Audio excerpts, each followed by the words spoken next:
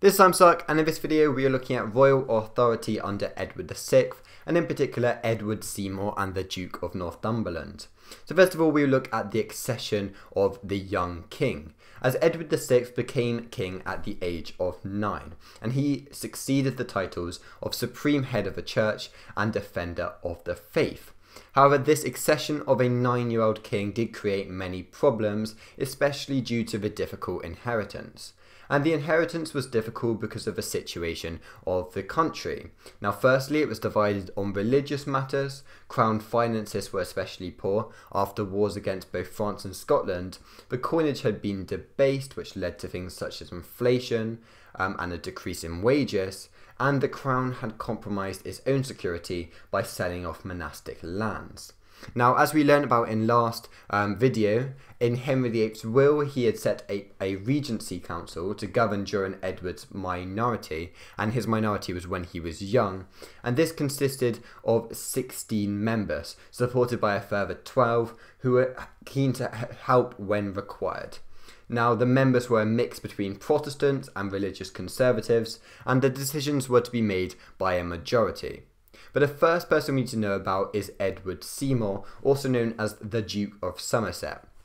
Now, Edward Seymour was James Seymour's brother and the uncle of Edward VI.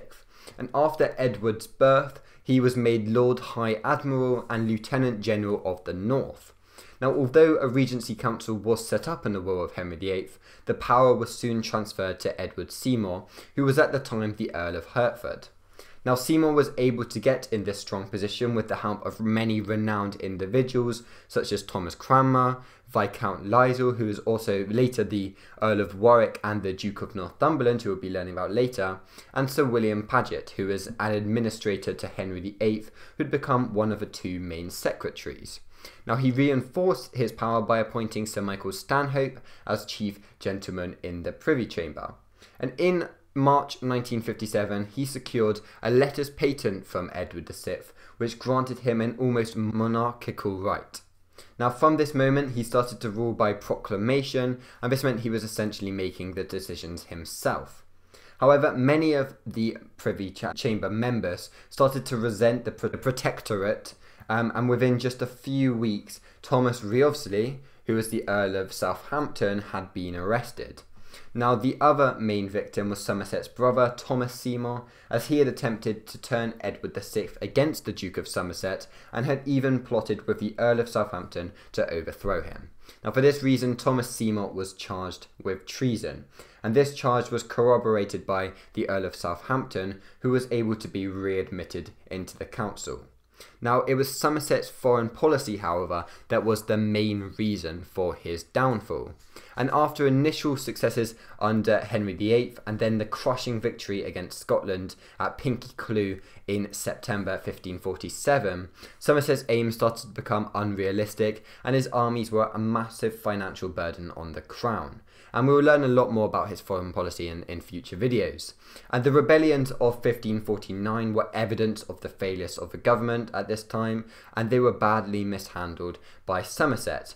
Now, this gave the Earl of Warwick, later the Northumberland, the opportunity to strike. Now, in August 1549, Warwick, Southampton, the Earl of Arundel, and Lord St. John decided that the rule of Somerset had to be put to an end.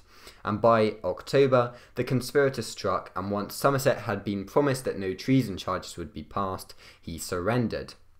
So this leads on to the second part of Edward VI's reign, and this was under John Dudley, who was known as the Duke of Northumberland. And by many historians, Dudley has been seen as the bad duke due to his ruthlessness and failed attempt to alter the succession. Now, after Somerset had been overthrown, Dudley was seen as the first choice to take over from Somerset.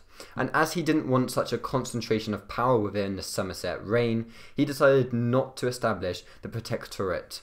Now, instead, he gave himself the title Lord President of the Council. Now, whilst many of his supporters in the coup had been conservatives, Dudley decided to remove these supporters like Southampton and Arundel. Now, this, along with the king's beliefs and Thomas Cranmer, led to a largely Protestant regime. Now after this, Dudley was promoted to the Duke of Northumberland, where he appointed Sir John Gates as Vice-Chancellor of the household to ensure his control. Now initially, Northumberland was able to operate an effective government through the Privy Council with the help of Sir William Paget. Now Paget was soon excluded from decision-making processes and was replaced by William Cecil.